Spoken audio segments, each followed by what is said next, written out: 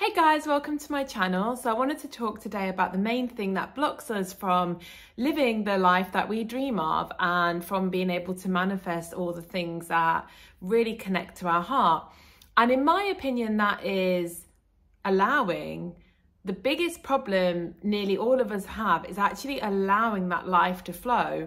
How many times have you met somebody or an opportunity's come up, or you've just, something has come into your life and you've thought, wow, wow, this is amazing. But then it goes. If we were just able to flow and we were able to allow and we were good at that, then we would actually just be able to keep these things. They wouldn't leave our life. They wouldn't kind of pull out of our life all the time, and we wouldn't be in this kind of, wow, life's up, life's down, life's up, life's down.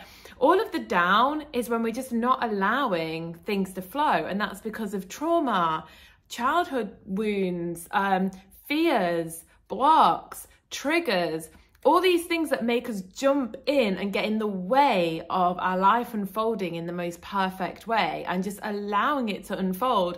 If I take, for example, let's say I want to grow my YouTube channel and I, visualize that I've got 2,000 subscribers or what have you. And then I check every hour, have I got 2,000 subscribers yet? And then all the thoughts come up, oh, what if people just don't like my content? What if it's just not going to do very well? This is a really good example of where that's not allowing. Allowing is just having fun, creating content because I love it, and then, just having this visualization it's going to hit 2,000 subscribers and just letting go of it and just enjoying the process. And how difficult can that be sometimes, when you really think about it? Or in a relationship, you meet someone, it's amazing, it flows, it gels, everything's great. And that's because you're not really too focused on it. You don't have all these fears come up, not often anyway. You don't generally have them come up in the first few days or the few weeks. But then you get all these obtrusive thoughts come in, does he like me? Am I attractive enough for him? Am I interested enough? Does he want a serious relationship? Where's this going? And we start to basically just block the flow. And this just happens all the time. We block the allowance of all the great things that are meant to come into our life. We just block them with our fears, and there's nothing wrong with that. That's part of life. That's part of why we're here. That's part of what we're here to do. That's, how we're here to grow, and that's how we learn, and that's how we become more of our true self. But when you really sit back and you look, you realize that nearly everything that we don't manifest, or things that are not going well in our lives, it's us. We're just stepping in the way. We're getting in the way. We don't actually have to manifest anything. All we really have to do is stop getting in the way of what we do want to manifest. And we have to stop checking up all the time on our progress. And, is it happening yet? Is it happening yet? Let me check my phone. Has he messaged yet? All this stuff blocks flow. And then it very often, the fears start to outweigh the flow, and then you just go away from that thing completely.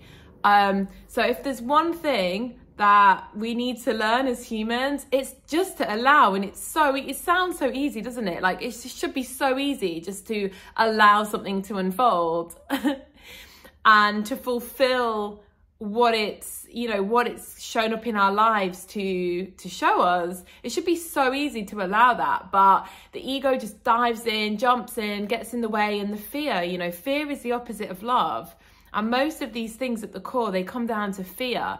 So the first thing we can do to help to manifest is to address our fears. Like, if we are worried that they're going to leave, like, why? What's the root of that? Why are we really afraid someone's going to leave? What does that bring up in ourselves?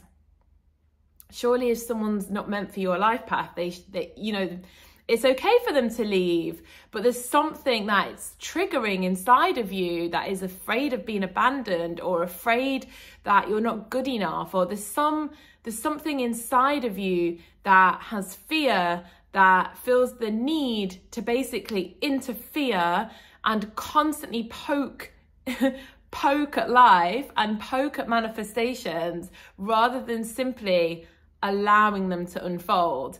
And that is one of the main things to work on, in my opinion, as souls in this experience, is to just let life unfold rather than to constantly check up on it all the time. You know what they say, a watched clock never ticks.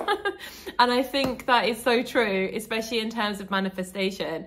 So I understand we can't all just let go. I understand that you can't always just put something out there and not think about it again, or just enjoy the moment or get focused on life, but it is a practice, and it's something that you will get better and better at over time. And then we can allow things to flow in with way more ease. All right, I hope everyone is good, and speak soon.